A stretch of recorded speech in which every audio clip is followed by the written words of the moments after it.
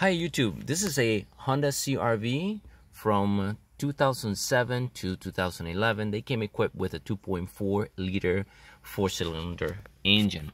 I just did an oil change and I'm about to reset the oil life.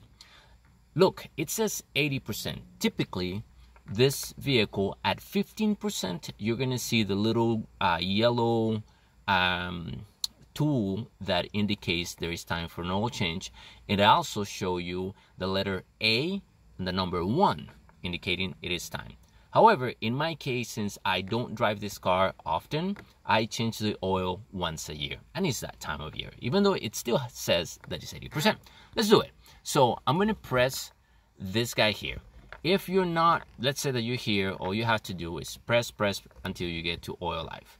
Now you're gonna press and keep it pressed. Oh, by the way, obviously, in order to be able to get there, you have to have your key on the number 2 in Roman numerals. Now, let's press this button again, and we're gonna keep it pressed until we see this happening. Let's wait a few seconds.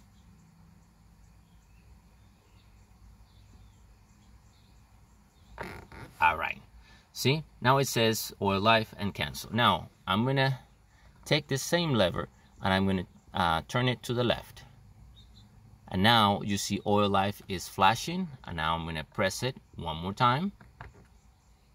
Now both of them are flashing. Now I'm going to keep it pressed, and you'll see what happens. It'll go from 80% to 100%, and that's how you reset the oil life in your Honda CR-V 2007 to 2011. Take care. Bye-bye.